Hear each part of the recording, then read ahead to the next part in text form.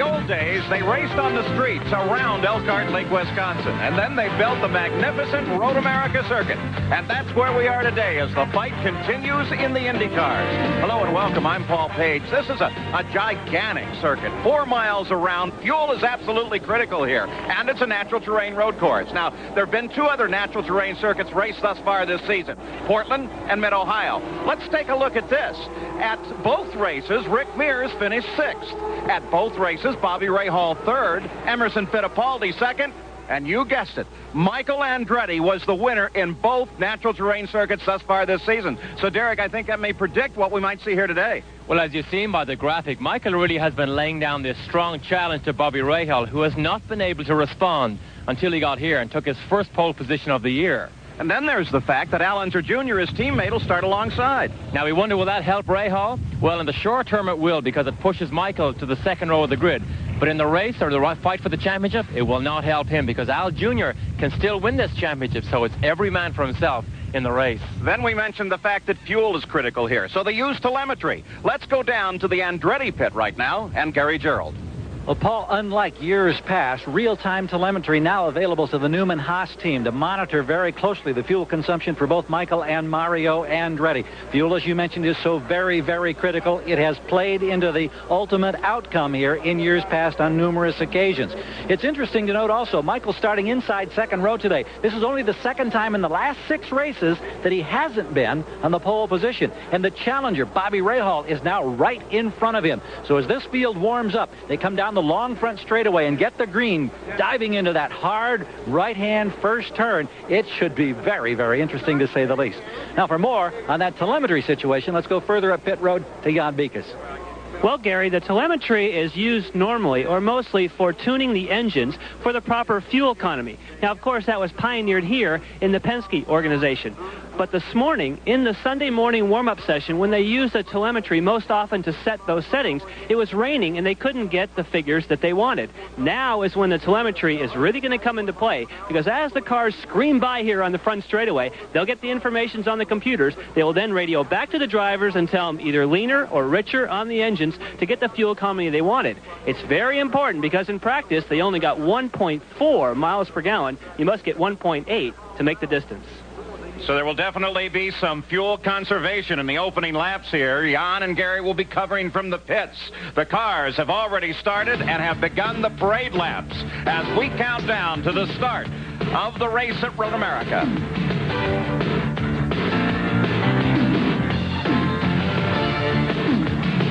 Today's coverage of the Texaco Havoline 200 on ESPN is brought to you by Toyota Motorsports, where technology on a fast track is built into every Toyota. By Quaker State, the Big Q is one tough motor oil. And by Goodyear, the unanimous choice of every single team that races in the Cars IndyCar Series.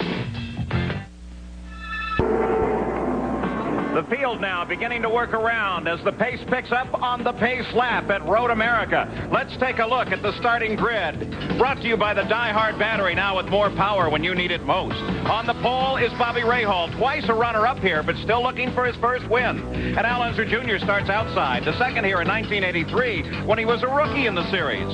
The second row, Michael Andretti, the defending champion of this, the Texaco Havoline 200. And Scott Pruitt, whose strong efforts recently have netted 3 straight top 5 finishes. The third row, Emerson Fittipaldi, who won this race in 1986 and 88. And Mario Andretti, the only 3-time winner of this most prestigious event. In the fourth row is John Andretti, who made his IndyCar debut here 4 years ago. And Rick Mears, who has finished 3rd here in 3 of the last 5 years. The fifth row, Arie Luyendyk, who has 6 top 10 finishes in 7 starts on this 4-mile circuit. And Eddie Cheever, who ran 9th a year ago in his only Road America start. In the 6th row is Danny Sullivan, who won here on the final lap in 1989. And Scott Goodyear, a young Canadian with a brilliant future. In the 7th row, Mike Groff, driving for A.J. Foyt. And Jeff Andretti, the leading candidate for Rookie of the Year honors. So we take a look down through the entire rest of this starting field. Willie T. Ribbs back in the car. Everybody is happy about that. Scott Brayton had a terrible accident here on Friday, but is back in the car, sore, but is ready to go racing. And in the final row, John Jones will start all alone with Buick power. Now, the track here is really gigantic, Derek. one of the finest road racing layouts in North America. 4 miles, 14 turns, predominantly right-handers. Extremely fast, 190 miles an hour plus during practice. Station 5 here is the slowest corner on the racetrack at 55 miles an hour in second gear. Then we go through the carousel, then the long backstretch down to Canada Corner. One of the key overtaking maneuver areas here, taken at 80 miles an hour. Then we go to turn 14, the last overtaking opportunity. They approach it at 155 miles an hour. It's a fourth gear corner. They go through it at 95 miles an hour. With a lot of elevation changes, a most interesting circuit here. Now, the weather, it's been very pretty, but right now it's overcast, and there is about a 40% chance of rain. Hopefully that rain will be after the race itself, and at least is what the aviation forecast is saying. In the chase here for the points, going back to the Meadowlands and bringing it through last week at Mid-Ohio. Look in that right column. Those are the points being made up by Michael Andretti on Bobby Rahal as finally he overtook and then last week surpassed Bobby Rahal in the points fight. And don't forget, Al Unser Jr. is still very definitely in the fight as well. Any one of those three, Rahal, Michael Andretti, Al Unser Jr., could score the win of the championship. This season is most definitely not over yet, and there are, in fact, only 3 races to go. The onboard cameras, Michael Andretti, who will start in the second row.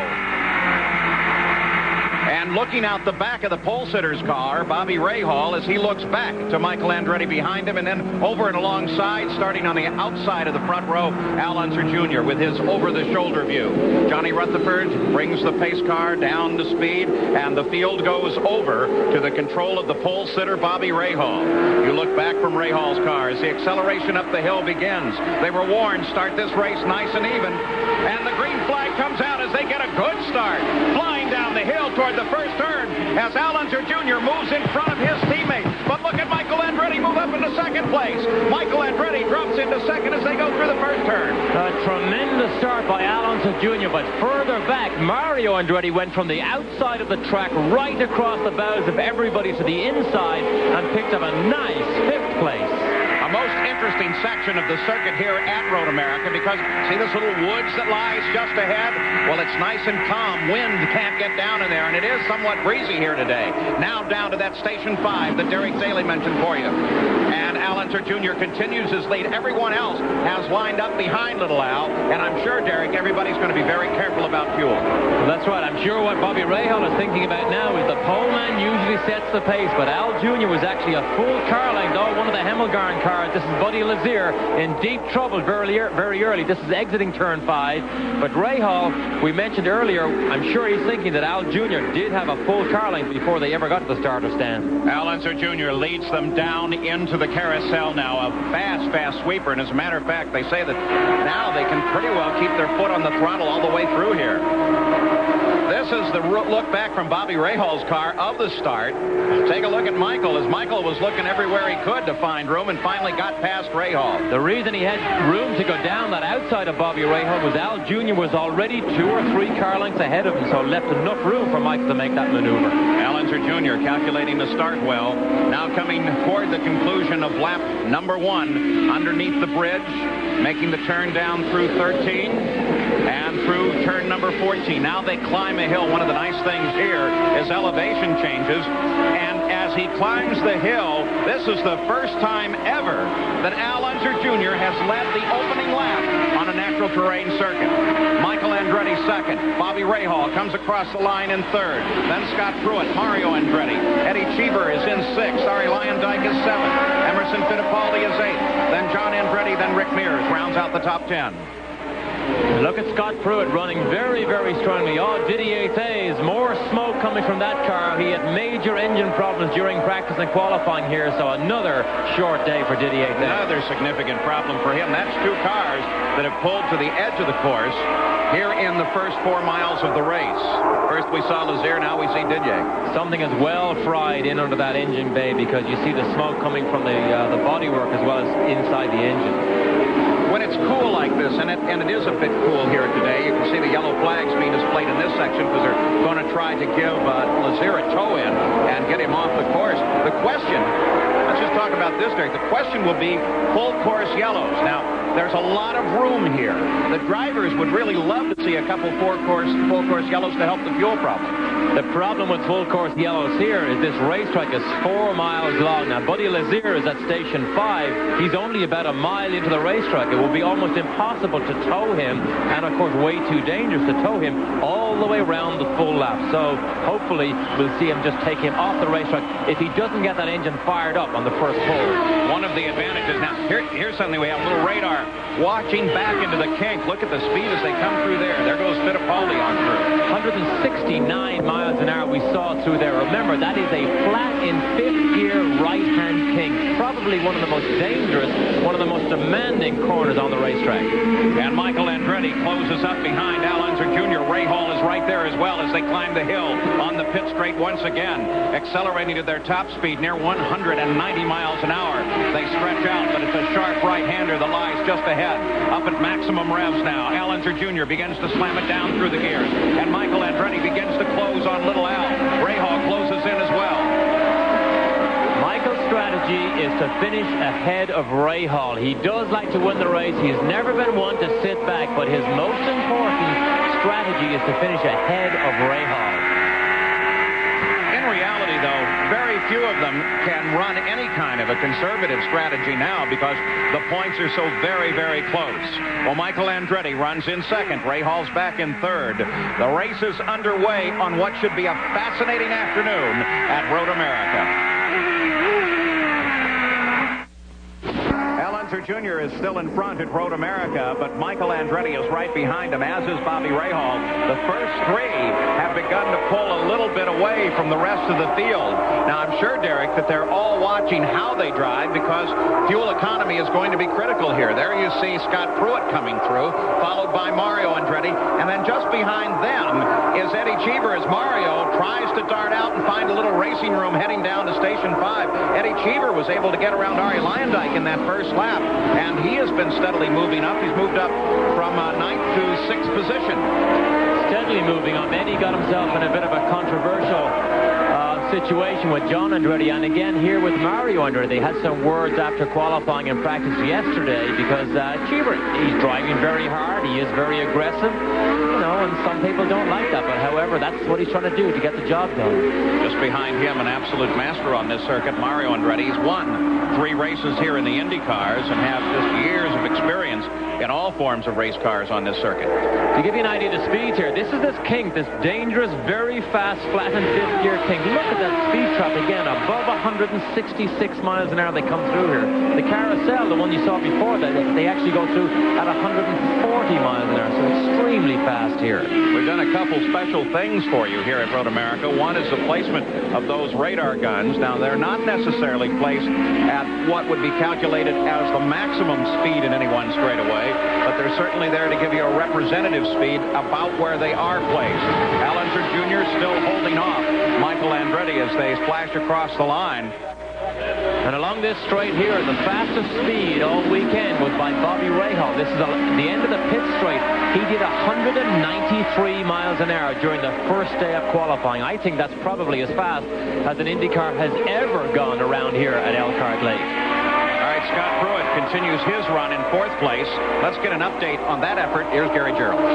Scott Pruitt reporting a bit of a push as far as handling on the race car is concerned, Paul. So they will go to the first stop, which they target right around lap 15 or 16, and then make a wing adjustment, hoping to improve the handling characteristics. They want to build on that terrific 4th place run a week ago at Mid-Ohio.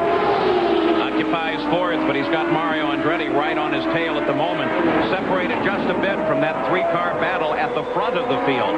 Scott Pruitt looking forward next year to Chevrolet power in this chassis that everyone seems to think is handling very well and just needs a little more oomph in the power plant. This is a very good car. This is a very good, well-managed team. Now, when they get the Chevrolet engine, they will have to build a totally new car because the Chevrolet engine is actually a little bit longer than the Judd engine that they use. So a totally new car, updated aerodynamically also for Scott Pruitt next year, or for True Sports. The battle for 6th place, Cheever, Luyendyk, and John Andretti as they come out of the carousel through the gravel pit. They name corners here. I love it when they do that. Well, that's very much a European system also. All the corners are named over there rather than numbered. So now, in fact, down here we call turn 12 Canada Corner. Look at John Andretti. What a battle they had at Mid-Ohio last week. Ended up actually touching each other. Andretti went off the road. Was very, very loud in his criticism of Cheever after that race. So I think, you know, he wants to show who's boss here. Yeah, but this morning on the grid, they broke the tension a little bit because it was quite tense after Mid-Ohio.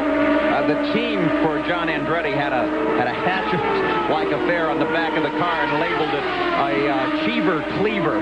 So it gave everybody a good laugh as they were ready to roll away. Now they just race, and they race very closely as John Andretti closes up behind Eddie Cheever in the ongoing fight for this position for 7th place.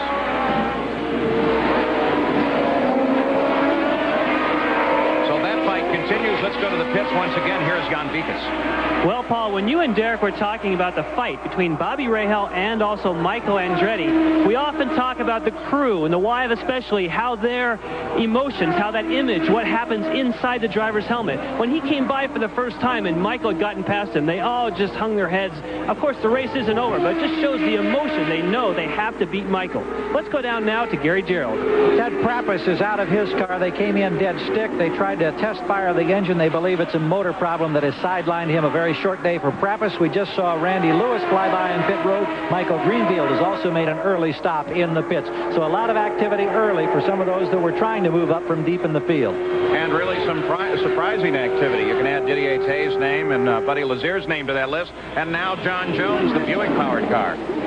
John Jones, the slowest qualifier here. Really, that's to be expected because, remember, he still uses the stock block Buick engine in this car, which is the only Buick engine here. And in stock condition with the pop-off valve they're allowed to use, that engine does just not generate the type of horsepower to get down these long straights fast enough. A young man from Thunder Bay, Ontario, Canada. I went up to him at the end of the session yesterday, and he was so frustrated with it. And I said, well, John, you know, you're running against an entirely different engine here, and don't be too frustrated. These are, after all, very long straightaways. On board, the Quaker State onboard camera, Michael Andretti, as he continues his pursuit of Al Unser Jr.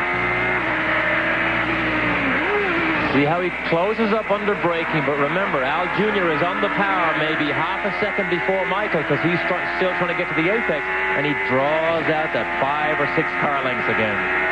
So the chase continues at the front of the field and the ongoing battle for the PPG Cup. You like brats, hamburgers? Boy, Road America is without question the place to hit the concession stand. 7 laps are now complete of the scheduled 50-lap or 200-mile distance here at Road America. Al Unser Jr. jumped on the green flag, moved to the front. He's now being chased by Michael Andretti and Bobby Rahal, and Scott Pruitt with Mario Andretti right behind, have a little battle of their own going. At the same time, Ari Leyendijk has managed to move up into 6th place behind Mario, and Eddie Cheever is still fighting it out with John Andretti. Speaking of John Andretti, we noticed a little vapor at the back of the car. Jan Vikas is down in their pits now. Jan? Well, they just got word, Paul. They got word from CART that there was some smoke coming from the back. They had a quick huddle. We also talked about telemetry and how it's mostly used for fuel economy. But what they can also do is they can take a look at oil pressure, oil temperature. Right now, they think there's no problem. In fact, he just turned his fastest lap that he's run so far. They're just hoping it's just a little extra oil that's burning itself off. Well, John Andretti then with a sterling effort. Let's hope he can continue that run. Remember, he won the very first race of the season. And no, he cannot. He's slowing on the circuit. John Andretti, and there you see a little bit more of that vapor. Very definitely on reduced power, if not totally shut off. An absolutely decisive pass he made on Eddie Cheever and how short a time he lasted in that position. Now, we do still hear the engine running. Yes, it's still running. Maybe he doesn't have any transmission. Maybe he doesn't have any gears. Well, if the wisp of vapor we saw is actually at the back of the gearbox, that could very well be it. And the gearbox isn't something that you normally see monitored on telemetry, is it? No, that's right. Sometimes they monitor just the oil temperature in there, but that looks like certainly a gearbox or a transmission problem, not engine for John Andretti. So John Andretti by the side of the race course is Al Unser Jr. and Michael. Boy, look at how much of the track they use all the way off the left edge as they come through those corners there. They're using every foot of this magnificent circuit at Road America. Michael, well, if he can win today, he'll set a new record in the Indy cars for the most wins at 7 in a given season. But right now, foiling that attempt seems to be Al Unser Jr. And through this King, they did 171 miles an hour on the last lap. We don't get a good clear reading on this lap because the cars are actually too close together. But these cars are actually getting faster because the fuel load is getting lighter as they burn those gallons of fuel away. Again through Canada Carter, back up the hill. There's John Andretti's disabled car. And a little bit of counter steering there. There's Scott Goodyear as he works around this circuit. Michael Greenfield just being passed there, having hit one of his very few rides this year. But Michael Greenfield qualified quite well here, driving one of Dale Coyne's cars. This is the carousel corner here. Remember, 140 miles an hour is the slowest speed these cars go through that turn.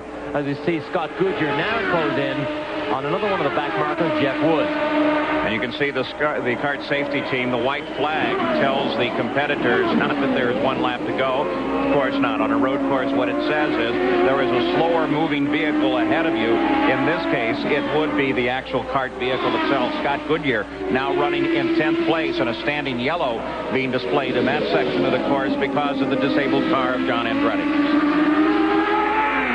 The Quaker State onboard camera. Michael Andretti in second place. This entire year, Michael Andretti's been the chaser, but now he's the one being sought after. We ask him if this has a change on him mentally. Always nicer to be the one that's put in chase, I think. You know, we've been falling our way to get to this point, and now that we're here, now we have to keep it. And, you know, the way to do that is just try to finish ahead of Bobby in the rest of the next 3 races, and the championship will be ours. So it's not going to be easy. We're not in a must-win situation unless Bobby puts us in that situation. And as well as he's been running, you know, it looks like it's going to be that way. Michael Andretti at the moment is where he wants to be, one position ahead of Bobby Rahal, but he's chasing Rahal's teammate. You mentioned they used all the racetrack here. We're back with Emerson Fittipaldi having a battle of his own with Danny Sullivan. The Penske car is not running too well here because Mears and Fittipaldi are currently shown in 8th and 9th position. So Fittipaldi runs in 9th. Let's get an update on the Penske pits and the Fittipaldi situation. Here's Gary Gerald.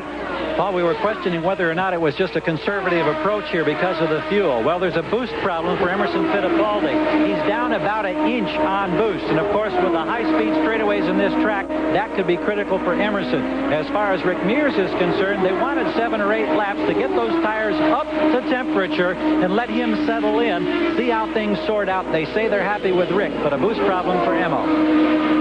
Emerson Fittipaldi closing in on Eddie Cheever now. This is, in fact, a battle for position if Fittipaldi can get up the hill and catch him there. But this is the point on the circuit where that 1 inch of boost would make a world of difference. Oh, they can quite clearly tell you. Look at Mears, had a little look and a peek down the inside of Cheever, but wasn't quite close enough. Yes, an inch of boost, some people will tell you, will be half a second a lap here. Half a second a lap is a huge amount of time. Mears right behind Cheever, then Fittipaldi a bit back there. And you could see just on that climb up the front stretch, the difference that it made for Mears and the difference that it made for Fittipaldi. Danny Sullivan, Alpha Power, sits at the back of this group. Eddie Cheever, number 8 in front. Look at Rick Mears as he jumps on the brakes going down into Station 5. And Mears picks up the place. Mears moves into 7th. Whoa, Mears came from a long way back under heavy braking into turn 5. I really didn't think he could chance something like that because he wasn't really that close to Cheever. But he really stood on those brakes from a long way behind. And luckily Cheever knew he was there, or else we could have had another bumping match with Cheever.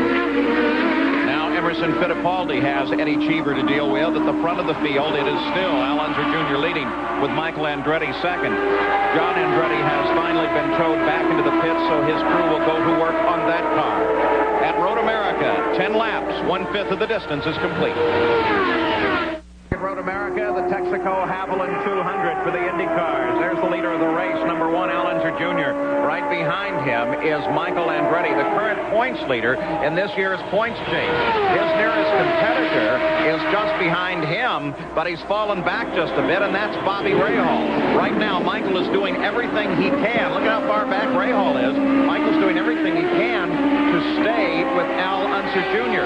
You begin almost to wonder, Derek Daly, if you don't have a little bit of a rabbit situation here where the Texaco team is flinging Al Unser Jr. out there and forcing Michael Andretti to chase him. I don't think we have a rabbit situation here because I don't think in a situation like this, these are sprint races. You cannot really let somebody get away. And remember, Al Unser Jr., if he wins this race, can put himself in a very strong championship position. So Rahal needs to go faster, not pull out a strategy match. 12 laps are complete, and speaking of tactics and strategy here, how one approaches the stop for fuel, and most specifically when they do it, is absolutely critical.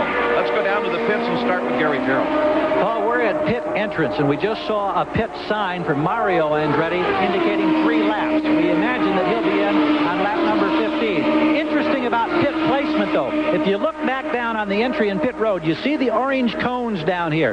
Officials have put a chicane in to slow the cars down on pit entry. You're coming up a hill, you have the chicane, you slow it down. Those that are positioned at this end, including Michael and Mario Andretti and the Penske team, would seemingly have somewhat of an advantage, because if you have to slow for the chicane, then speed up and go on down the line, that complicates things. And down at the other end of the pits are Rahal and Unser and Jan Beekes. Thank you, Gary. Being down here on the other end, once they leave you at the beginning of the pits, you can get up to 3 or 4 gears. You might even get the 4th or 5th gear by the time you get to these pits.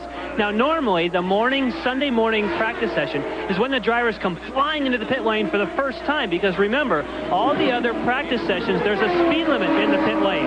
So in other words, they've never tried it at full speed. So both Al Unser Jr. and Bobby Rahal behind me will come in at maybe 150 miles an hour and have never tried it at that speed, bringing it in. And of course, the timing is critical.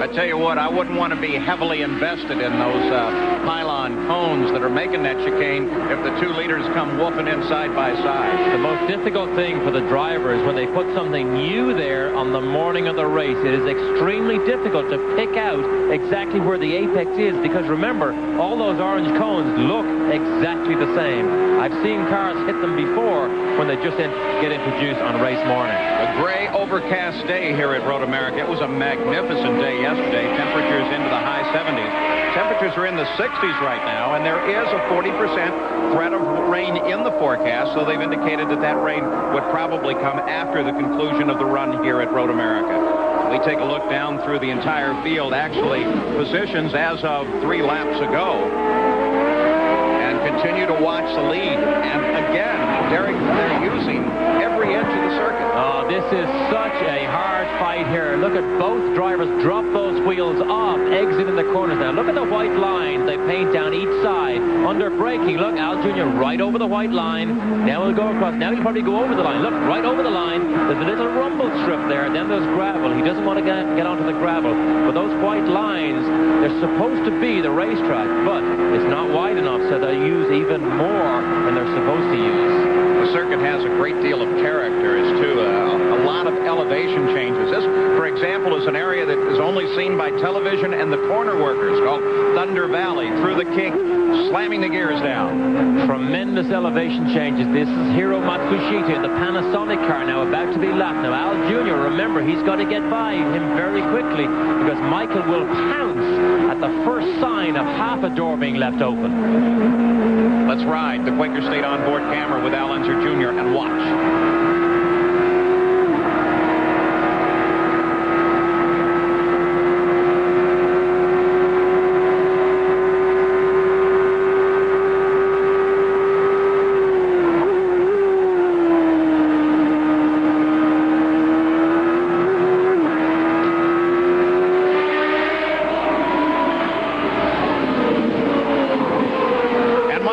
Now is closed back in on Al Unser Unser Jr., both of them well aware that their crews are anticipating a pit stop any time now. And Al Unser Jr. did Scott do Pruitt something. already in. The first one to make a pit stop. That suggests that maybe he is not getting the type of fuel economy that he needs, or certainly not as good as the Chevrolet. 10 seconds in and out for Scott Pruitt. You saw as he passed the still disabled John Andretti car in the pits. I'd like to know, though, I saw Al Unser Jr. make some sort of a motion across the front of his helmet. Now, I thought he might have been trying to take off a tear-off, but it looked as if, in fact, his visor was actually giving us some trouble. I noticed he was doing that climbing the hill before. It's like he has the back of his hand. Is he maybe just trying to wipe it clear? Is maybe there a little moisture in the air that we can't see? What's affecting him? And also, remember, he actually got up behind two cars. We have a great shot from inside Al Jr.'s car. In fact, I would suggest he did take a tear-off off, because the one he has on now is totally clear. Perhaps he got some oil or fluid from Matsushita's car when he followed him to try and put the lap on. 14 laps are complete. Pit stops are due any time now. Nothing has changed at the front of the field. Al Unser Jr., then Michael Andretti, then Bobby Rahal, Mario, and Scott Pruitt.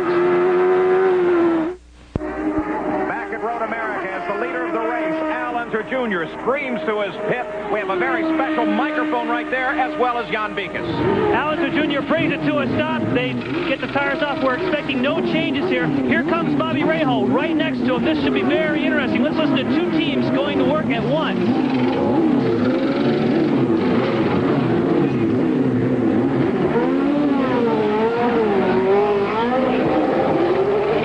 They're also not expecting any top stops, I should say, or also changes on Rahal as he gets underway. Now let's keep an eye out. Nope, he's going to wait another lap for Michael to get the position. Oh. As Al Unser Jr. streams in and out of the pits along with his teammate Bobby Rahal, completing their stop on lap number 15. Michael Andretti elected to stay out and will go another lap, another 4 miles, and in doing so picks up the lead of the race. Things happen so fast during these pit stops. But now the thing we're going to watch now is, can Michael get into the pits and get stopped faster than Al Jr.? Remember, he cannot pass him on the racetrack. The next opportunity is for his team to help him make the pass. So Michael Andretti picks up the lead of the race. He flashes around Tony Bettenhausen down through Thunder Valley. And you can see the little contrails created by the vortices off the back of the wing in this heavy, humid air here at Elkhart Lake, Wisconsin. Through Canada Corner, up under the bridge, and already he'll begin thinking about moving over to the right and up onto the pit lane through that chicane and into his pit. We watch for him. His crew is standing by and waiting. Here he comes. And he climbs the hill now. Gary Gerald is right there. Paul, we watch and we wait with the crew. Now we see him through that chicane, comes flying in, has to hit the brakes hard. Now slides in, almost got one of his crewmen, but he did get it to a stop. Boy, that was a close call. We watch them go to work. Tremendous amount of brake dust coming out of all of the wheels as they change the rubber. Fueling hoses intact, still on jacks. This is taking longer than they'd want. We've got to recover the engine. Now he's away in 17.8 seconds. I don't think he's going to be able to get that lead. Not from what happened here in the pits. Meanwhile, Mario is in. Mario is going to change the wicker bill. They're taking it out off the rear wing. Michael had no adjustments. Mears goes by us. He locks up the wheels. Mario roars out. Wow, pit action at Elkhart. This is amazing. The first stop's being completed now, and Derek, it looked like Michael may have pulled it off. Rick Mears makes his stop. I think he pulled it off. I think he did. We got a glimpse of Al Jr. going by, but well behind Michael. Mears is in. Fittipaldi is in. A long stop for Michael Andretti. And they seem, you saw Richard Buck of Rick Mears' team clapping as they came through. Here is Eddie Cheever, Chip Ganassi's car, as he makes what seems to be a little more leisurely stop. He clears the visor, stutters with the gearbox as he comes out. Now they have to push the car to try and get Eddie Cheever going. And it is an uphill push, because this pit lane does have an uphill slide. They're not even going to try it. They're going to take it back and start it. What a disaster. All the work you put on the racetrack, and it all goes to naught when you come into the pits. The harem scarum time. Michael Andretti makes his first stop, as does Al Unser Jr., as does Bobby Rahal. On a critical situation at this race course, because it is so long, if you don't hit it right, then you're in big trouble. And for Michael, it was one lap further. It seemed to work out. And a longer pit stop than he wanted, but somehow he did get away with it. Let's go down to Eddie Cheever's pit. Jan Mikas? Well, Paul, we saw him have to yank him back and restart him. Remember in Mid-Ohio when they had a longer than expected stop, and then Cheever just burned out of the pits and then went and just drove like crazy? Exact same thing here. But remember, this time he was the one who killed it leaving. It wasn't the crew's fault, so he's still hot under the collar, but for a different reason. You know, one thing, Derek, we sit at home and say, oh, wow, how did he do that? You know, it's, getting these cars rolling is not as easy as it seems. You have a stick shift car at home, you put it into gear, you let the clutch off a long way. It takes a long time to engage that clutch. In a racing car, you stick it in gear, there's maybe a quarter of an inch from the dead stop position to fully engage. You have to have enough revs or you'll kill the engine instantly. That's what happened. Michael Andretti flashes across the line, almost 3 seconds ahead of Al Unser Jr. This was during the pit stop as he's saying to the guys, come on, let's go, let's get out of here. And his crew kept him in the lead. Rick Mears works his way past safety 2 with Ari Leyendyk right behind him. And it is a battle for 6th place between Rick and Ari. Working his way past safety 2, the worst possible time to catch a safety truck when they're right on the apex. That means you have to go wide onto the dirty part of the road. Luckily, Leyendyk wasn't too close behind because he couldn't take advantage of that. In fact, I think Leyendyk also had to go on the outside wider line. Ari Leyendyk driving for Vince Granatelli as they try to work their way around and continue keeping station behind one another. Here comes Michael Andretti over the crest at 173 miles an hour measured there. He'll go up almost 20 miles an hour faster before he starts breaking down into this corner. That's right. Remember, he's now got his 40 gallons of fuel back on board again, so accelerating that massive weight is what slows these cars down. So we'll look for that speed shot later, and it will go up well into the 180s. For Michael Andretti, the crew did what he couldn't on the race course as they got him back in the lead. Elkhart Lake is always the toughest race on this circuit in terms of fuel consumption because of its length and the changes in elevation. Danny Sullivan tells what can be done for potential problems in this week's Tip from the Cockpit.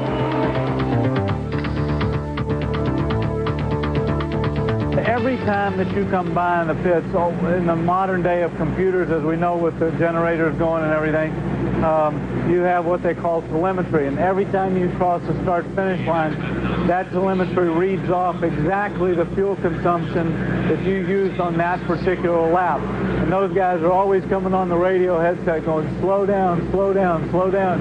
You got to save more fuel, because the window where we can really stop here is really only on a particular lap, whereas in most tracks you might stop, say, between lap 26 and 28. But here, because the window is so small, and again, the distance of the track, your window is that particular lap that you're on. The big thing you do in the Indy cars is you short shift. And what that means is, let's say when you're qualifying and the engine's set up to rev to about, the red line is about 12,000 or 12,200. What you'll do is short shift. You'll only go to, say, 10,500, 11,000 RPM maximum.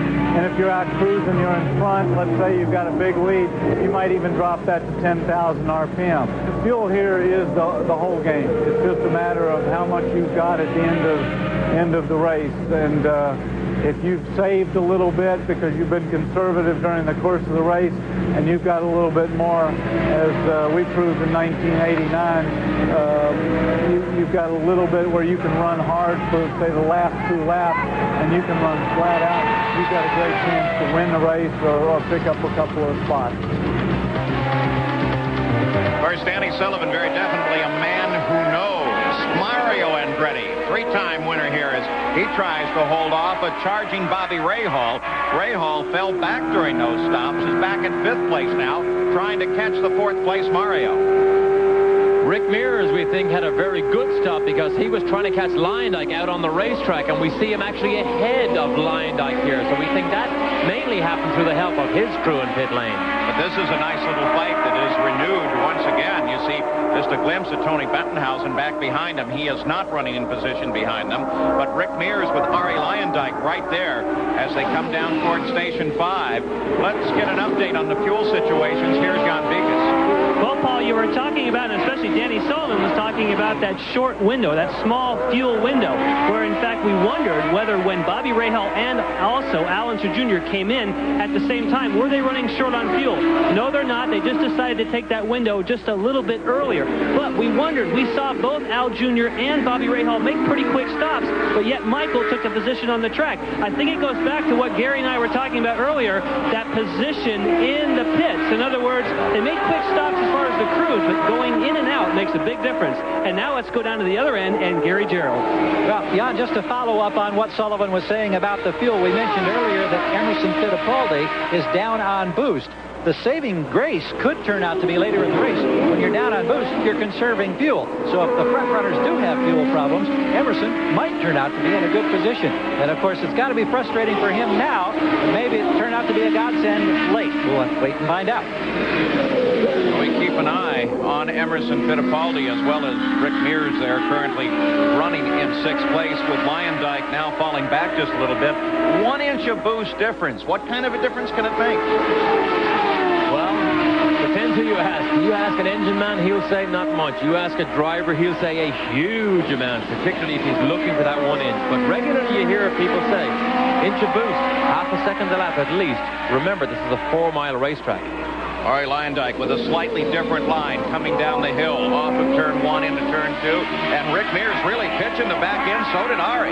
Oh, Ari really got that baby sideways. Oversteering, spin those rear tires. He actually set the rear tires down off the racetrack. I think Ari might be just a tad quicker than Rick at the moment, but not quite able to get close enough to him. The Quaker stayed on board, out of the gravel pit, down through Thunder Valley again. Al Unser Jr., there he is, as he chases Michael Andretti, slamming down toward Canada Corner on the brakes. You can see a very good shot there that Al Unser Jr. uses that neck strap. See that strap? It's under his shoulder, comes up and hooks onto the side of his helmet. And that's normally something he and other drivers only use on oval tracks because the G-forces are so high.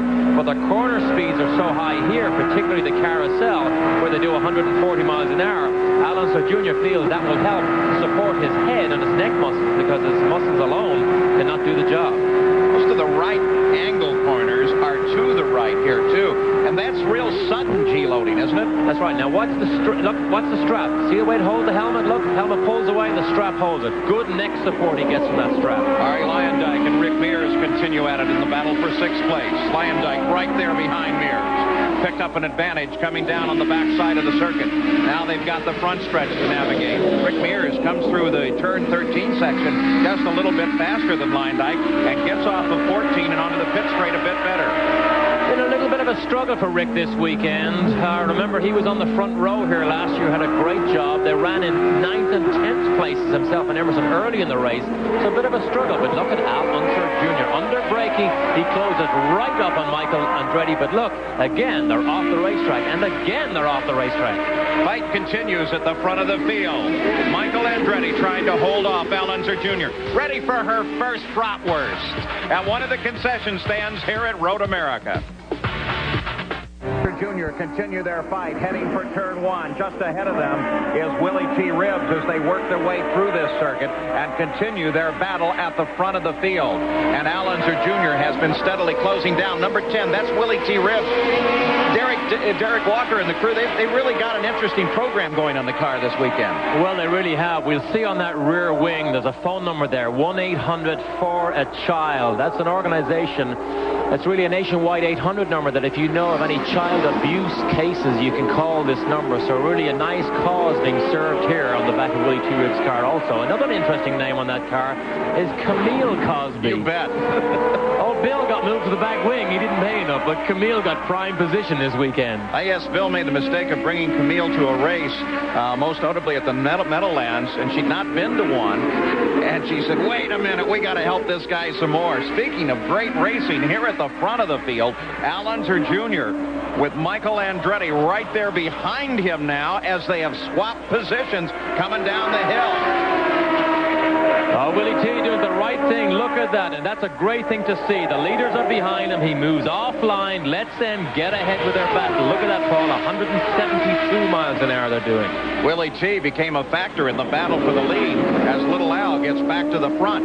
Michael Andretti is right there, though, and I don't think is going to stand for that very long.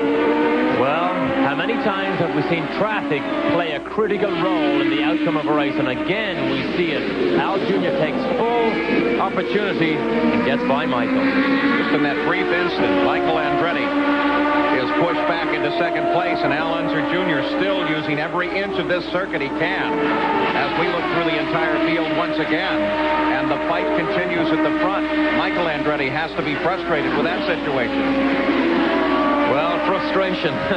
There's another pit stop coming up, so if he's in the same position again, he's going to start to shake his fist again at his crew and say, please, please try and help me again. He has one more pit stop to try and get it done. Sound worse than the crew now saying, come on, Michael, we did it once for you.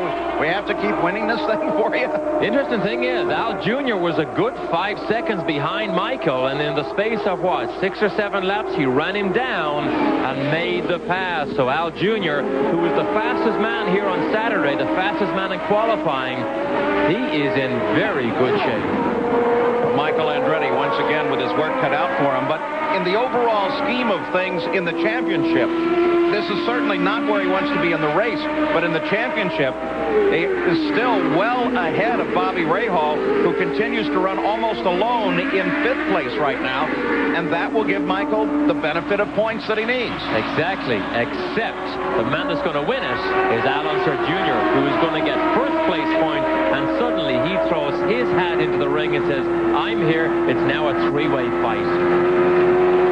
So Al Unser Jr. works his way through slower traffic, again down through the quieter part of the circuit as he comes past Scott Goodyear. Turn 12, Canada corner, 80 miles an hour. They use 3rd gear up to 4th gear here. And this corner here under the bridge is just a little dab of the brakes, and they approach turn 14 at 150 miles an hour. Michael Andretti really closes down in turn 14 under braking. And again, they climb the hill. Must be an interesting sensation in the cockpit, because that's a pretty good hill. It is a pretty good hill, and believe me, you see nothing. All you see is sky as you come up that hill. You pick top gear right about the top of the hill, so you have that engine driving really hard before you pick top gear. And then suddenly you see the pit boards, your pit men on the next corner. Scott Pruitt comes into the pits. Here's Gary Gerald. Paul, for the True Sports team, this has just become a 3-pit stop race. This is early for the second stop. Fuel mileage has been a problem for them much of this season. They disengaged. It was a short load of fuel. They're apparently determined, I would guess, on this early strategy to make it a 3-stop race from the beginning. He was in a lap earlier than anybody else before. He's in early again, and I don't know that they took on a full load of fuel. Well, both times, Gary, they got in and out of the pits in 10 seconds. So do you think, Gary Gerald, that that's exactly what they planned here? That's what I'm going to try to find out. All right, Steve Horn may help Gary out. As we keep an eye back at the front of the field, Michael Andretti settles back a little bit from Al Unser Jr. We can go back and take a look at the pass for the lead. This is from Al Unser Jr.'s onboard as they came down in the woods heading for 5. Down into turn 5. Now look the way he slides down. You hear that? Oh, one little correction there. Boy, Michael left the door open and he paid for it. At the time we were chattering away about Willie T's rear wing, and Al Unser Jr. saw the opportunity, decided not to wait, and took it. And Al Unser Jr. back in front, but Michael Andretti is still right there at Road America. Rick Mears in the pits, an unscheduled stop for a blown tire. Gary? And boy, Paul, it is blown indeed. Right rear, major problems. They had a problem getting the lug nut tight. Working on the back here, and now they get the gun out, off the jacks. Mears is back on course, but great disappointment. And boy, they just really blew the right rear. Here is how it happened in a very fast section of the circuit, Derek. And see what happens here. He knows he cannot make 4 miles, so he goes straight on at turn 5, down through the little tire wall chicane here. Now that, unfortunately, will probably cost him a lap. Exactly. But he is able to work work through here. In fact, there's a set of guards there to make sure he gets safely back to right at turn 13, and then he can come up the hill and get into the pit area, which is exactly what he did. But the climb up the hill, the tire itself, and then the change in the pits, very costly for Rick Mears, as now he falls in line behind Danny Sullivan, and his teammate Emerson Fittipaldi is just behind him. So Mears rejoins the fight in 9th place. And I think it'll take a little bit of time for Rick to get those tires up to working temperature, so Emerson will probably go by Rick very shortly. At the front, it's still the number 1 car, Al Unser Jr., but still chasing him is Michael Andretti. Though little Al has been able to pull out some distance on Michael just a few laps ago, he was only a half a second back. Now he's a little over a full second back. Al Jr. definitely has the measure of Michael so far from what we've seen. He had the speed to run him down. Now that he's ahead, all you need is a couple of feet each lap. 10 laps goes by, and suddenly you have a nice little cushion, nice little piece of breathing room. Of course, what that does, it helps Al Jr. the next time he makes a pit stop, because he'll be in there a couple of seconds earlier. At the start of the race, we mentioned Michael Andretti's dominance on a natural terrain road course this year. Don't forget, Al Unser Jr.'s first career win came at Portland, a natural terrain circuit, back in 1984. But he has not won on a natural terrain circuit since then. Michael Andretti, too, has to be concerned about the position that he's in, because as we're now just going over the halfway point in this race, Michael wants that bonus point for leading the most laps. At this point, it doesn't look like he's going to get it. Let's go to Gary Gerald. Steve Hornfall, as you know, the team manager for True Sports. We're interested in your strategy, because that looked like a timed pit stop, and I don't know if you took on a full load of fuel. Okay, it's a 3-stop race for us, so we're taking a bit of a gamble here. It might work out, it might not, but we're only putting a light load of fuel in and splitting the fuel over the 3 stops. How about, now you carry 40 gallons. Do you get, what, 25, 30 gallons on that stop? We put about 20 gallons in. So right about 10 seconds, and that'll be the way the 3rd stop is designed? Correct, and we'll just have to see how it pans out at the end of the race. If there's a yellow, obviously it's going to hurt us, but if it's green, then we'll see. Interesting strategy. Thank you, Steve. Thank you. Paul? Scott Pruitt, number 11, you see him there staying in the fight as he runs in 5th place, timing the pit stop. Boy, what a risk that is, because what they're really doing is calculating the amount of fuel that's going to flow, gravity feed, out of the tank, fuel the hose in whatever number of seconds they determine. But it's not very precise. Well, that's right. He said we think we put about 20 gallons in. So what they're doing, they're running this car on a light load on a more consistent basis rather than 40 gallons, which actually slows the car down. They think they'll be better off with just a medium load over a longer period. Interesting strategy. We haven't seen that one used for quite some time, but just let's wait and see what happens. Remember, he said a yellow flag will hurt them, not help them. The tactic thus far working as Scott Pruitt maintains his position, but right behind him and closing is Arie Luyendyk in what will be a battle for 5th place. Back at the leader, Al Unser Jr. at the front of the field with Michael Andretti still chasing him. The Pioneer Race recap at the halfway point in this race. We've been very lucky. No full course cautions. And Al Unser Jr. at the halfway point had led 17 of the 25 laps, so that single point is still a matter in dispute. A matter in dispute, but the way it looks now, Al Jr. is going to put that into his back pocket, because he is in good shape from what we can see at the moment. And take a look at the sky overhead. It's gotten a little heavier since the start of this race. On board, Al Unser Jr. Here is Arie Luyendyk as he lined up just a second ago behind Scott Pruitt and using the slower car in front of them, Jeff Wood. And Arie Luyendyk was able to overhaul Pruitt. Looks like a horsepower advantage there. Luyendyk got a nice run in behind Pruitt. Pulls out. Pruitt, of course, didn't make it difficult for him. Stayed on the wider line. So Luyendyk picks up another position. Something to consider here at Road America. On 12 occasions, drivers have run out of fuel here at Elkhart Lake, including Michael Andretti, Al Unser Jr., and Bobby Rahal, the 3 key players in the points fight. 50 are complete. The crew for Al Unser Jr. has already laid out tires extending extended the fuel hoses, and he's ready for what should be his second and final stop of the day. Remember how the first stops went. Al Unser Jr. is in ahead of Michael, and here is Jan Beekes. Well, Paul, I wonder if it is going to be the final stop. This seems awfully early. He is leading, but he's in earlier than you'd expect him to be right now. No chassis changes expected. We'll just have to see. Could this be the last stop?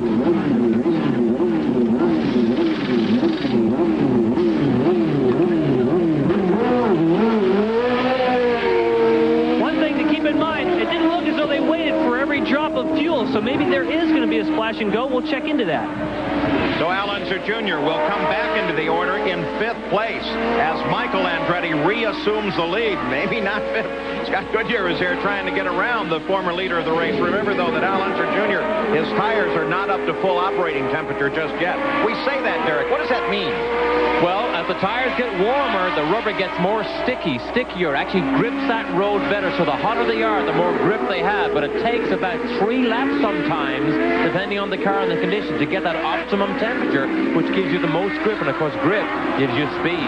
And with the stop, Michael Andretti inherits the lead once again. His crew does not look like it is ready to go out on this lap, so they may be able to carry it further. Jan Beekes, what have they done with Al Unser Jr.? Well, Rick Gallis says that he doesn't think Michael can make it on just that one stop. So they said, we're going to come in early and get the best benefit out of those tires. Derek was saying how important it was to have the temperature, have the tires gripping. They think coming in a little early and then saving a splash and go for the end is a strategy they want to use, assuming Michael cannot make it with just one more stop. Oh, interesting tactics. I love it. Michael Andretti is still out as he comes through the final turn and does not make the turn in for pit road. So they're going to play in the Newman-Haas team an entirely different game.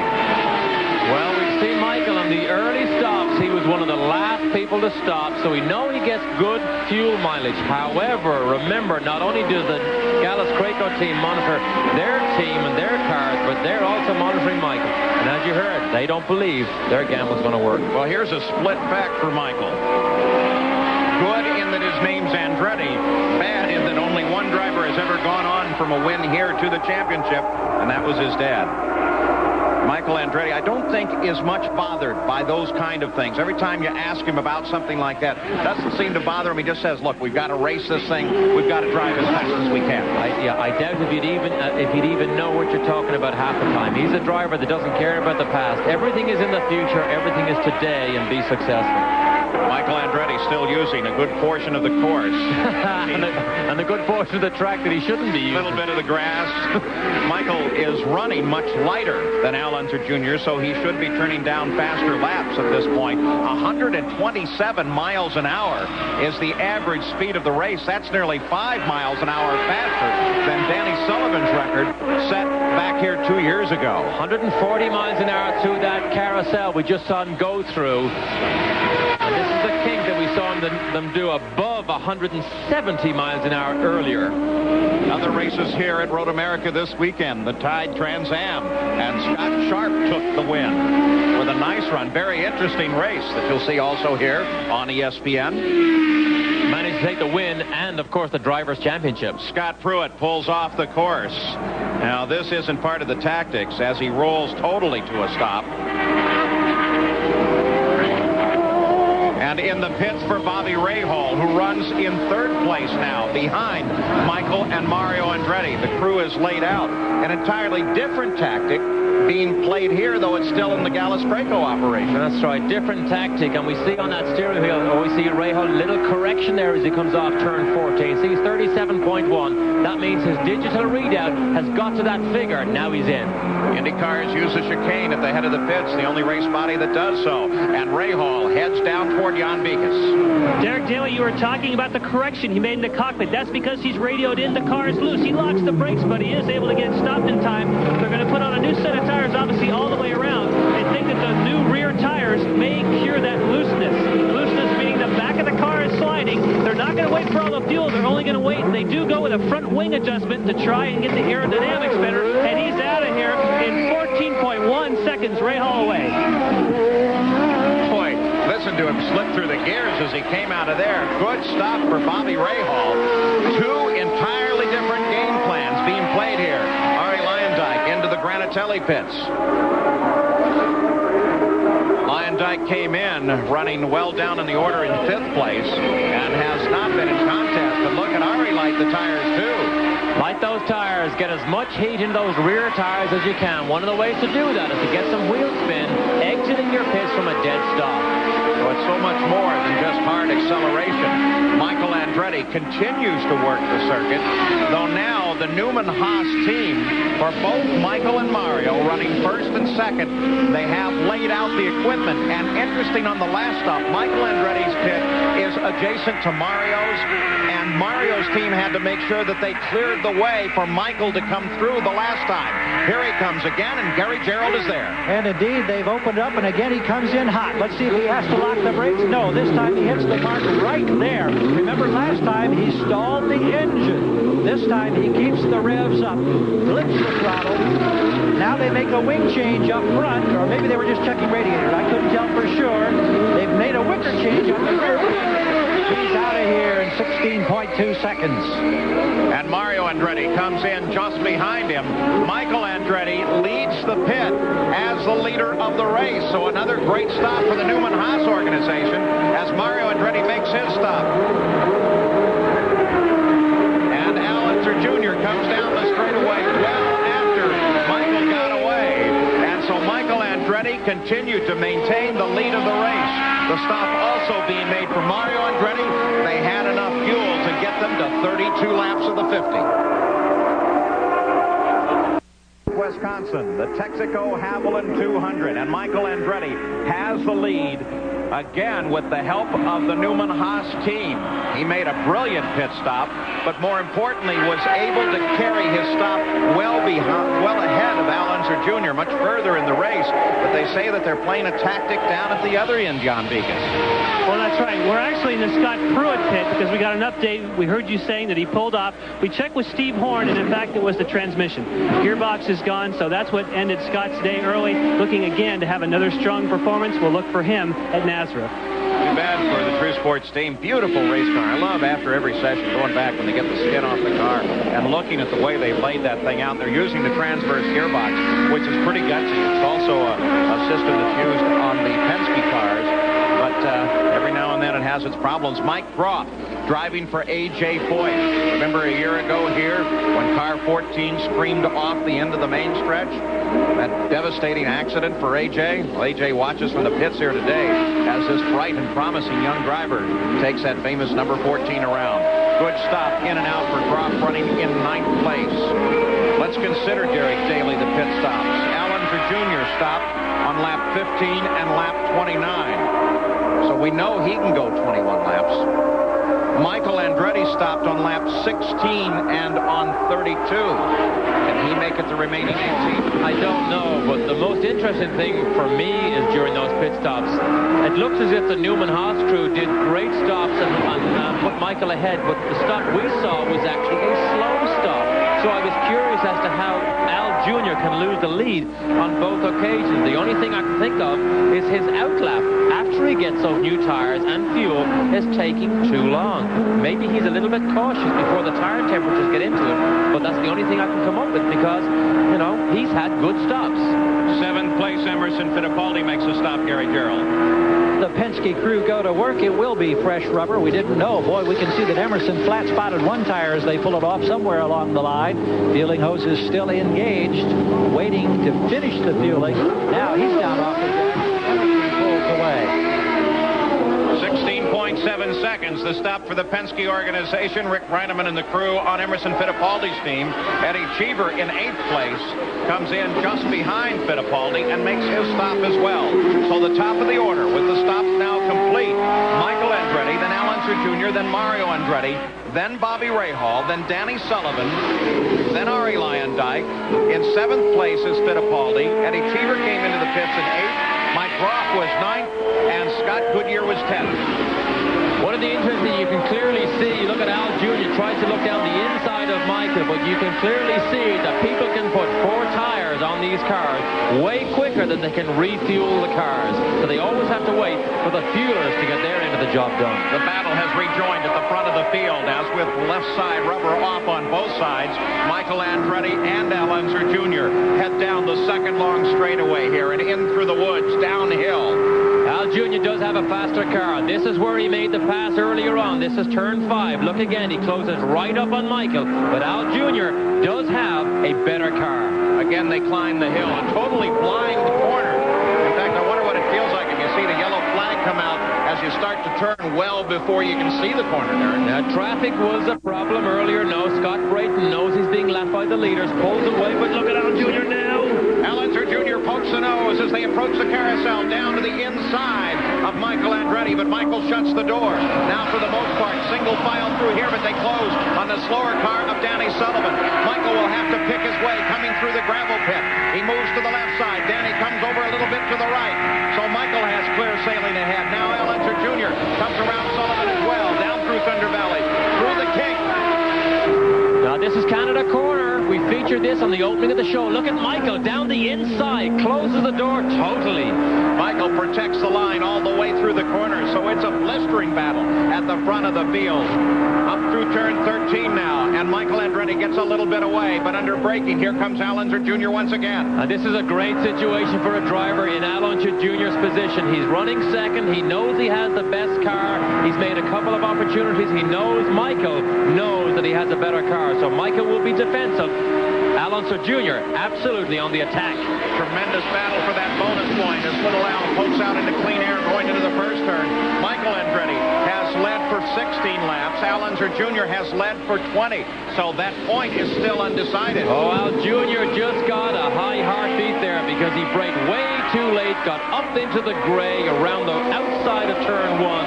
And look how much he dropped. 6 or 7 car lengths behind Michael.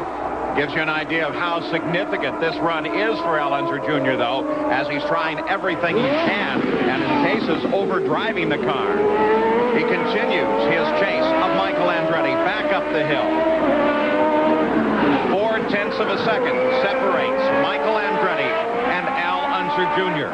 In third place, it's still Mario, then Bobby Rahal, then Arie Luyendyk. We'll be back. The number 20 car of Danny Sullivan, the Alpha-powered machine, rolls off the corner at Station 5. He shut the car down. Here's what I'm wondering, Derek. We have several cars, Randy Lewis, Scott Pruitt, John Andretti, all reporting transmission problems. John Jones. And now we see Danny Sullivan roll off the course. What on this course might be affecting transmissions today? One of the problems here is the rumble strips that are on the outside of the corners as you exit very fast. See them on the outside there? Yep. Right over the rumble strips there now. You can drive over those. It doesn't actually feel too bad on the car, but it really hammers that gearbox. And was it last year we saw Sullivan retire with a gearbox problem? That can be one of the reasons.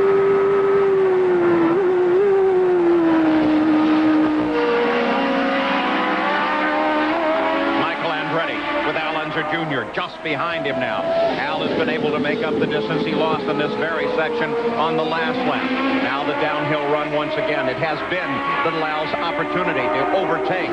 Will he have it again? This is a great fight, Paul. This is a great fight. Look the way he draws up behind him. Al Unser Jr. pulls alongside of Michael. A drag race down to the bottom of the hill. Michael has the line, though. But Michael can't hold it, and Al Unser Jr. forces his way into the lead of the race. As they climb the hill again, Michael looks for racing room to the inside. As Michael comes back to challenge Al Unser Jr. Al Jr. pulls down to the middle of the road to block Michael, but what a great move by Al Jr. Michael tried everything he knew to try and stop him going around. I would have said that was a Michael-type move because we saw that at Vancouver, but Al Jr. absolutely using the handling of this car to best effect. Unbelievable pass on the outside. You would have thought that the inside car would have definitely had the advantage, but Al Unser Jr. said no to that. And the inside car when Michael Andretti is at the wheel, which is even more surprising because he doesn't give you any room at all that he doesn't have to. Well, two incredibly aggressive drivers battle for the lead. Here's this pass once again, Derek. Now look at this. Michael stays to the inside, makes Al go around the outside. Now remember, they're under heavy braking right about here. Now they're still pretty even, but Al Jr., look, he just goes a little bit ahead, pokes ahead. Now he turns in. This is the danger zone. Do they touch? No, they don't touch. Al Jr. just gets half a car length ahead. The deal is done. So Al Unser Jr. gets ahead of Michael Andretti and flashes across the line right there, being scored as the leader of the race once again. So the battle for that single bonus point for leading the most laps continues, and there is a bit of a separation now, first to second. What, within half a lap, we see that amount of room put between Al Jr. and Michael? That gives you an indication of just how much better his car is handling. They've done a good job on that car this weekend. So one of the Gallus Preco cars is in the lead of the race. An interesting tactic being played there. Remember, the best indication is that Alonso Jr. may have to stop again. And here is the fight for third place as Bobby Rahal, the other Gallus Preco car, is lined up behind Mario Andretti. And now, if Bobby wants to try and do the same thing, he has another hard job on his hands because Mario is so experienced. He knows how to use that car and use the line to his best advantage. Interesting, we see Mario has his rear rain light on, and that can drain the battery. I'm surprised that the crew hasn't told him to turn that off because it's unnecessary unless it's raining. They have two signs. In fact, we were playing with them up on Nick Venoro's starting stand. One is a sign instructing them to turn the light on, and the other is a sign for deer. We actually had deer on the race course here the other day. Tonight on ESPN Major League Baseball, Toronto at Oakland, live at 8 o'clock Eastern. Great pictures now inside Bobby Rahal's car, again under Rick Mears to a stop at the head of the pits. Well, I can't believe this happened. This is the other side. He blew the right rear tire earlier, and now we see an exact same situation for Mears, just destroys that left rear tire. Now he stopped right there with the hopes that the kart officials will be able to get him and yank him back down the pits. Gary Gerald? Paul, just a quick note. This is a different tire compound for the first time here at Road America than in years past. It used to be a harder compound. We understand they've gone to the compound that's used at Mid-Ohio, the tire that was used last week, a little bit softer. I don't know if that plays into what's happened or if it's just a freak circumstance, but we also saw evidence of one tire that we thought had blistered coming off a car of Emerson Fittipaldi on the second pit stop. Well, whatever it is, it doesn't appear to be too user-friendly to the Penske organization. At the front of the field, it's still Al Unser Jr. running very well, with Michael Andretti now a second and a half back.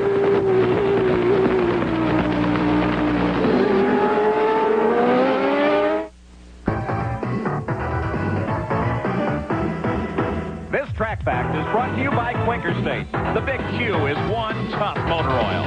Now, here's Jan Beekes. During an IndyCar practice session, as the cars roll to a stop, the teams are adamant about immediately covering the wings. Now, why would you cover the wings?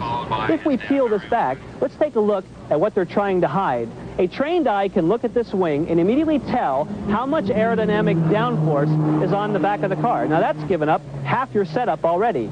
In other words, an IndyCar setup is comprised of suspension adjustments and aerodynamic adjustments. So if someone can look at your wings, they've already been able to tell what half your setup is, because there's different configurations that the wing takes up. The standard Lola configuration is that of what they call a cascade wing. In other words, it has 5 elements, it fits together just like so, and that produces a lot of downforce that you'd use on a slow track. Now, on a fast track, you would tend to remove these, which would give you less aerodynamic downforce and would also allow you to run faster down the straightaway.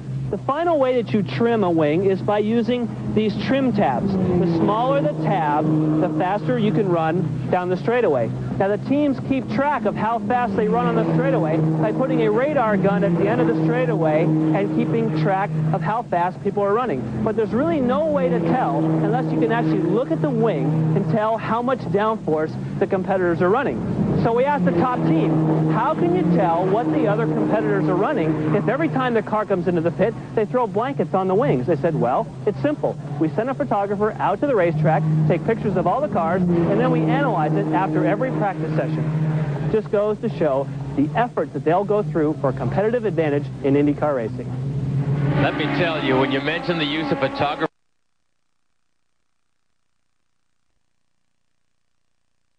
down there, so the photographers around like Dan Boyd, etc., might be fully employed on a more regular basis during the races. Now, they mentioned, Gary, that they adjust that trim tab called the wicker bill as well as the front wing. That's a pretty drastic adjustment, though, isn't it, to adjust both ends of the car at once? It really is. A wicker bill or a gurney flap, they have all sorts of names for them, but what they've done, they've realized that it has such a big effect. In the olden days or the earlier days, you had to bolt those in. Well, people like Penske and now Michael Andretti, their crew, they actually slide them in and out so they can actually make a change to that rear wing or that wicker bill or gurney flap while that fuel man is still going to fill the car with fuel.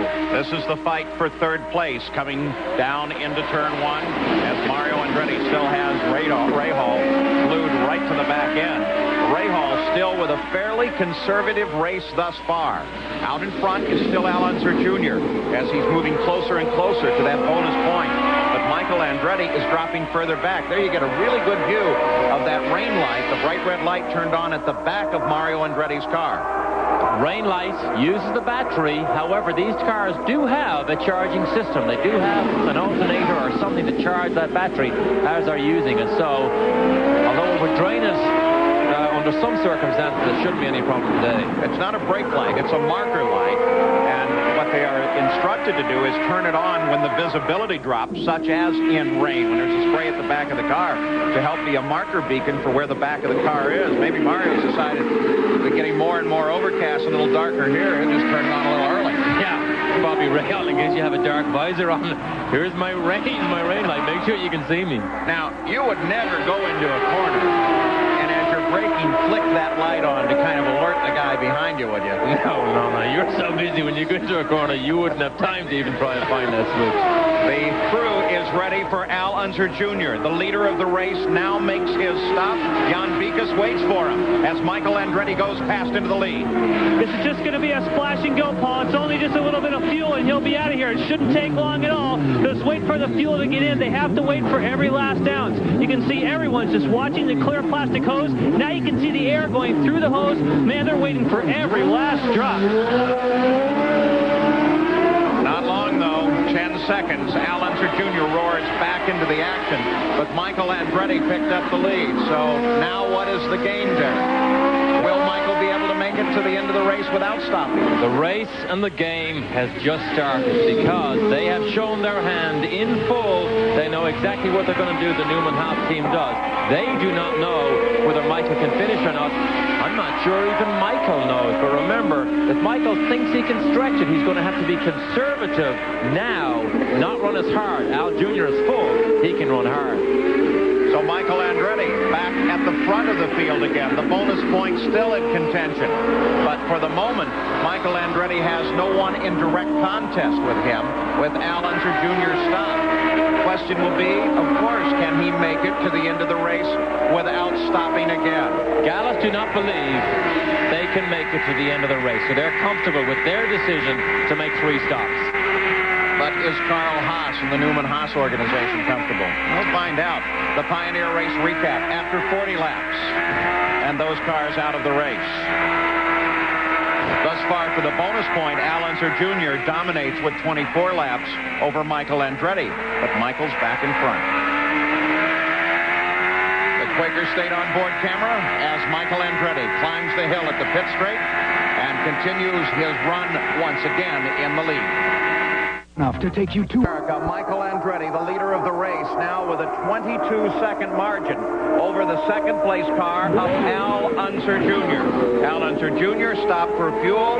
Apparently, Rick Gallus, Little Al's owner, has determined in his mind that Michael Andretti will have to stop again. With an interval of 22 seconds, even if this pit stop only took 10 or 11 seconds, 22 is not sufficient time to climb the hill, get stopped, and re-accelerated if you have to make the stop.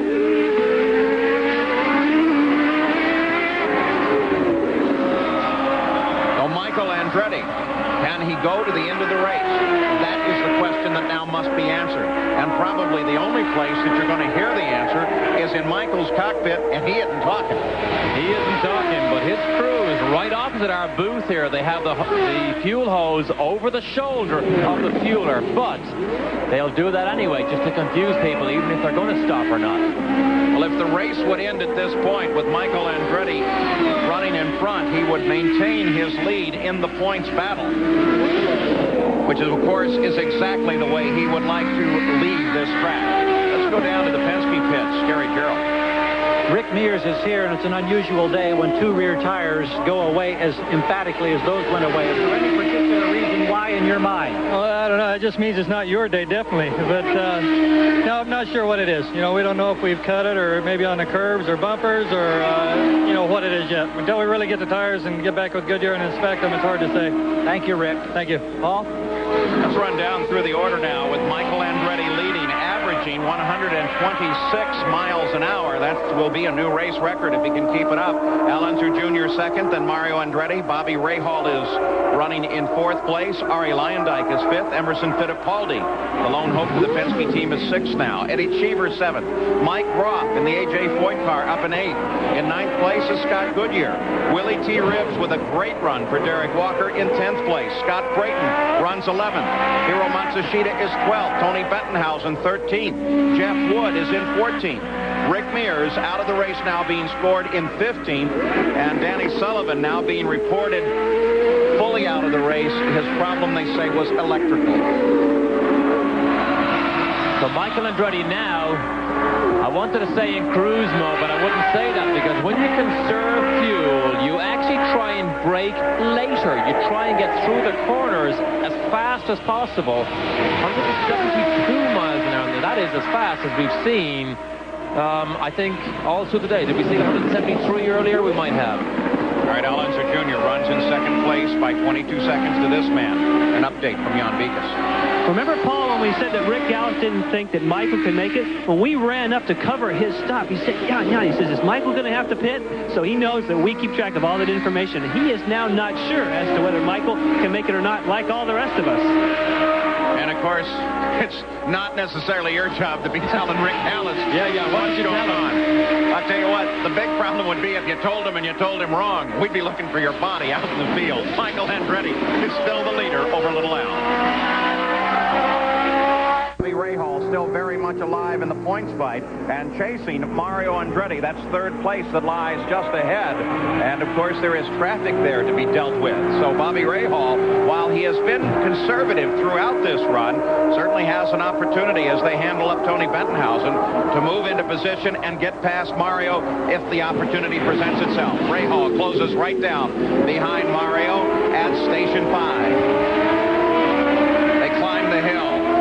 And Rahal continues his pursuit of Andretti. At the front of the field, Mario's son, Michael. Now, if Michael leads all the way to the finish of the race, then he will end up with the most laps led in the race and pick up that extra bonus point, which at this point of the game is fairly crucial. We have a good battle here, Paul, because Al Unser Jr. is only about 5 or 6 car lengths ahead. You see him right here going through the kink ahead of Mario and Rahal. Al Unser Jr. also running alone. He has been able to trim a second off of Michael Andretti's lead, now down to 21 seconds, but he has a world of time to make up, unless, of course, Michael Andretti has to stop. And, of course, Mario and Rahal probably also have to stop. They've only made 2 stops. So Bobby Rahal runs in fourth, trying to chase down Mario. There he is, the Craco SDP car, looking for this season a third PPG championship, and he's on the pit road, and Rahal will make what should be his final stop of the race as he works through the chicane past Michael Andretti's pit and down toward Jan Beekes. Bobby Rahal comes in. Now remember, this should be quicker than Al Unser Jr. because they have less fuel to go into the car. It should just be fuel. When you see that air in the hose, they'll drop it, and actually they won't lift it. They'll just give him the weight. There is the air in the hose. Didn't take any time at all. 5.7 seconds, Paul. So as Rahal roars away, the game is still being played in the Newman-Haas pit. What will they do with Michael Andretti? In fact, what will they do third place Mario. Perhaps Gary Gerald can tell us. Well, Paul, we only know right now what we're seeing on the board. They displayed as the last time Michael went by start-finish line 2, indicating 2 laps before he'd come in. We know that he has 4 gallons of fuel here. Mario has 5 gallons of fuel in his tank. But, of course, as you know, sometimes these signs can be misleading and deceiving. But having to go 18 laps after having gone 16 in the first 2 stops, we think we'll see Michael. Well, 45 laps of the 50-lap scheduled distance are complete. Yes, they do that. They'll occasionally put up a signboard that says something entirely different than what they're radioing, or vice versa, because most of the teams here monitor one another with one another's permission. They keep track of each other, and you're never really sure. Is it the radio that's accurate? Is the pit board that's accurate? Or is there some guy just standing there holding up his finger saying, stop and watch? That's right. Now, remember, we're talking championship here. Look at that speed on the right side for Michael Andretti, 177 miles an hour. Remember, we're talking championship here. They will definitely go to the conservative side. It's very risky here. It's a long lap to run out of fuel. I think we're going to see Michael in because that will be the conservative approach. Eddie Cheever runs in 7th place. Let's get an update on that machine. Here's Jan. Well, Paul, Eddie Cheever is running, as you say, up towards the front. He is one of the only guys that is definitely not going to have to pit again. Imagine how much further up he would be if he hadn't killed it leaving the pits. Boy, without question, it'll be a frustration that they will not easily live down. Michael Andretti, the separation to Eddie Cheever, both of them have made 2 stops. Okay, but Eddie Cheever is 2 laps down. That means he's going to cover 8 miles less than the leading group. That's why he can do it on 2 stops. Make a world of difference here at Road America. 4 miles around this circuit, 14 turns. You would think because of its location up here in the middle of Wisconsin at Elkhart Lake that it's close to Green Bay, close to Milwaukee, but most of the people consider it to be Chicago's race course. A good number of people come up from Chicago. In fact, the Chicago region of the SCCA conducts most of their events up in this area. So a tremendous crowd from Chicago up to watch the Indy cars run here. They all focus on this car. Michael Andretti, his Ford man, as he came by on the last lap, displayed a board, but there was also kind of a gesture off to the side, so you wonder if part of the game isn't being played here. The crew is all right on the wall and waiting for a stop, though they have not yet put their equipment all the way over. Michael Andretti climbs the hill again as the leader of the race, with Al Unser Jr. in 2nd place, 20 seconds back. Side of the course, the leader of the race, Al Unser Jr., has closed yet another second, 19 seconds back, and the Newman-Haas team has put the equipment over the wall, ready for the stop. They have the fuel hose ready, and it looks to be as if they intend to fuel only, which would be the right way to do it. Now remember, the whole race comes down to this critical pit stop here. He's 19 seconds in the lead. It'll take maybe 5 or 6 seconds to fuel the car, but remember, accelerating and decelerating is what is the time consumer for a pit stop. Michael Andretti, 19 seconds ahead of 2nd place Al Unser Jr. as he flashed across the line. He will stop here. This the 47th lap. 3 to go. He'll actually be in the 48th lap when he comes to the pit area. Michael Andretti on the backside now, 154 miles an hour as he flashes through the kink. Much slower, almost 20 miles an hour slower than we've seen him run earlier. Well, that gives you an idea that he's running very serious fuel conservation. This is time-consuming. When you have to back off on your in-lap, you're losing valuable time. That's what Al Jr. and Rick Allis will be watching. So the separation will be 19 and a half seconds as Michael Andretti starts the climb up the hill. This will be the Newman-Haas team's chance and little Al's chance. Here's Gary Gerald. We watch and we wait with the crew. They've got him in sight. Through the chicane, comes in a little bit slower, hits it. There's only 4 gallons available. The hoses are intact. We watch. And he likes those tires in down pit road. Will it be fast enough? A little under 5 seconds. Al Unser Jr. is climbing the hill. Here comes Michael Andretti out of the pits. That's little Al coming right up behind him. But Michael Andretti for the moment has the lead. Michael Andretti continues the lead of the race as Al Unser Jr. falls in just behind. They make the stop on the 48th lap with just 2 laps to go. The Newman-Haas team for the moment has kept his driver out in front. And Al Unser Jr.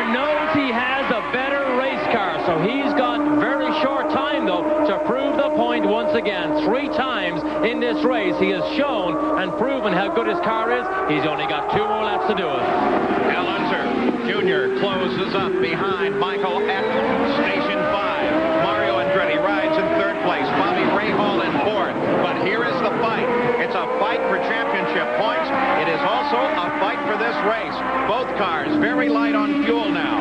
And as they come around, they should see the white flag indicating 1 more lap, but 4 long miles to go. And you can see, look at there, drops of water on the onboard camera. That Quaker State onboard camera getting a little moisture. So this last thing, and there you see the results of it. Oh, Al Jr. gets that car sideways, and look how much Michael pulls away. That little incident with Al Jr. may have given Michael the break he needs. Look at the raindrops coming now, though, harder. Look at Michael using all the road. Both of them running on racing slicks. You get a layer of moisture down on that course, and it will be like racing on ice. That one mistake by Michael, or by Al Jr., up with that critical corner, 145 mile an hour. I'm losing the name of the corner now. Has cost Al Jr. a run at Michael. Now as they climb the hill, once again, Michael out in front. And they should see the white flag. Indeed, Michael does. He recognizes he has 4 miles to go. But this may be the longest 4 miles of his career. You saw the speed as he flashed past.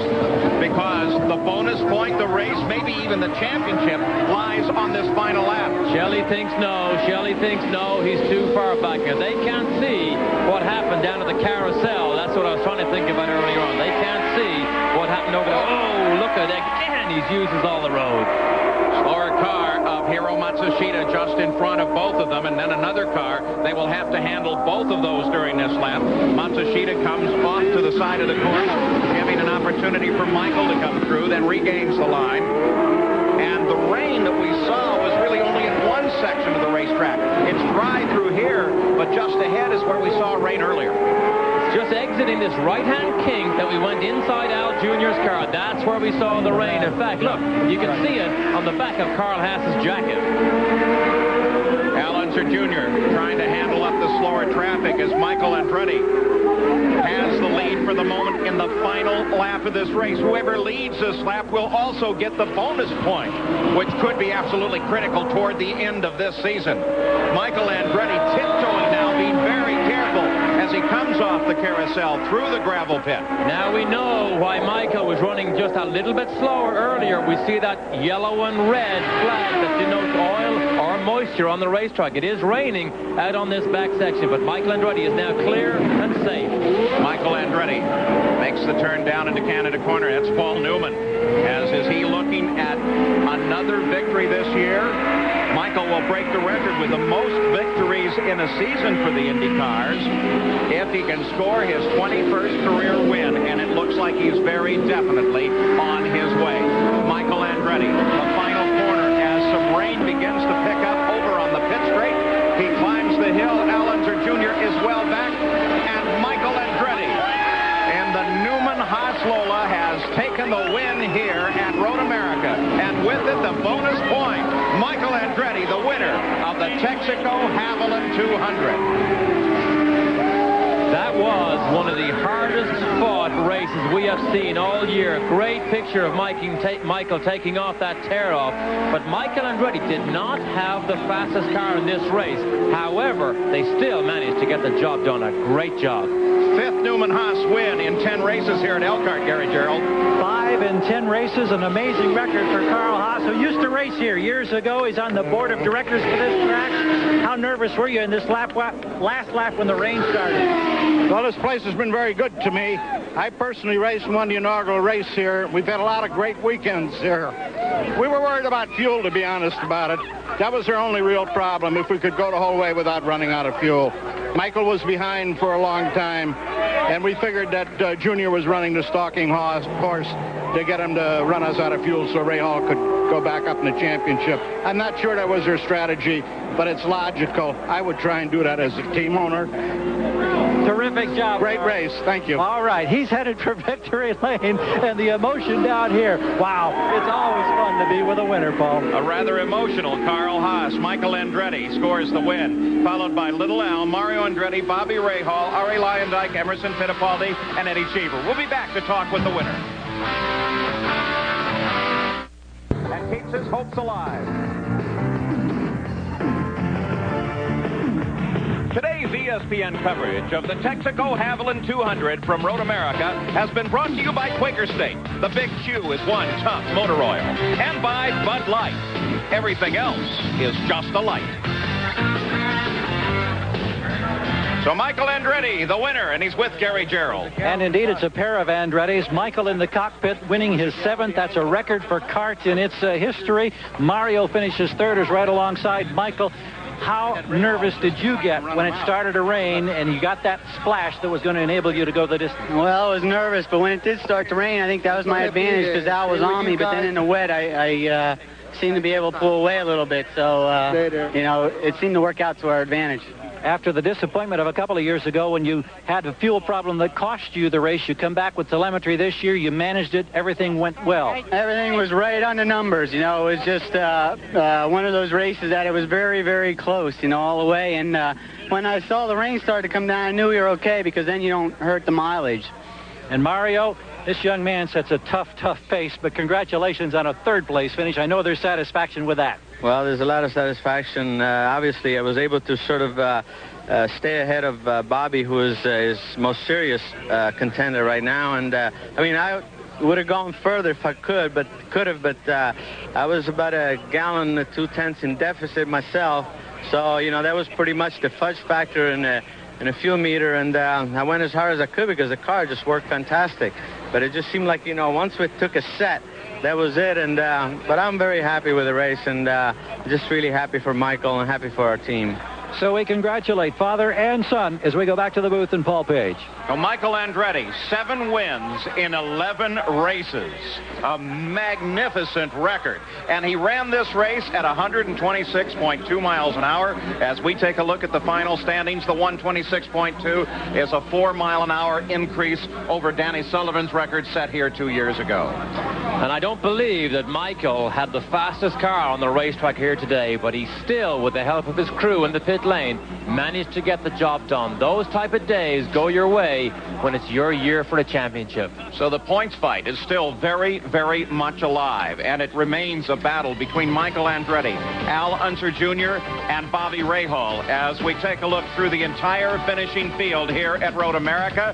And there are the points. Now, there are 44 total points remaining in the season. 22 points available at each of the 2 races in 2 weeks at Nazareth and then in October at Laguna Seca. There is little doubt that this race will go to the final run of the season at Laguna Seca, California on the Monterey Peninsula. Also, don't forget the Marlboro Challenge will be run the same weekend, and Michael Andretti will be a key factor in that event as well.